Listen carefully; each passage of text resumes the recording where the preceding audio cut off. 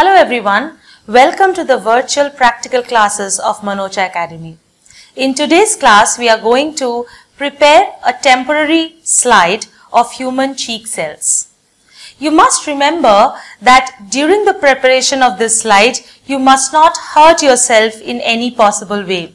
So we will have to follow certain precautionary measures.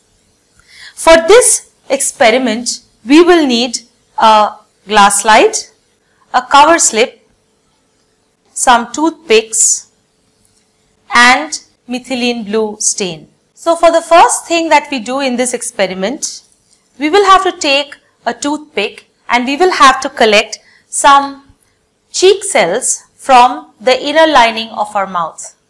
You can use an ice cream spoon or you can use a toothpick to collect your cheek cells.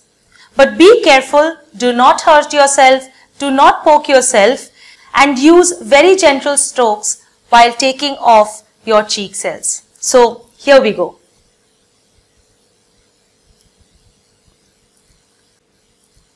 A little bit is enough. We add this to the slide, and to this we will add a little bit methylene blue stain.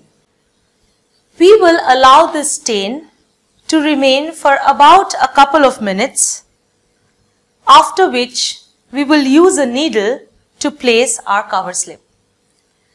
So while placing the cover slip, you have to be very careful that there is no air bubble present inside, which will hinder your observation under the microscope. So how do we place the cover slip? First, we will balance the cover slip with the help of a needle very carefully, and then we will slowly take away the needle so that the cover slip is placed and there are no air bubbles. This has to be observed under the microscope. You will observe it under 10x magnification of a compound microscope first. But be very careful because here the cover slip has a tendency to float. So you will have to clean the rest of the cover slip so that it does not slip.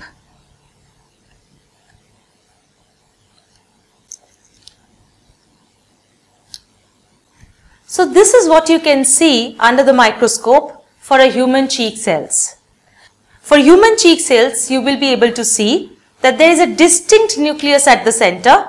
There is no cell wall, as a result of which the boundary of the cell appears indistinct. However, you can clearly see the cytoplasm, which is stained light blue, and the nucleus at the center, which has been stained dark blue in color. So that was all for today's class. We will come back with a new video soon.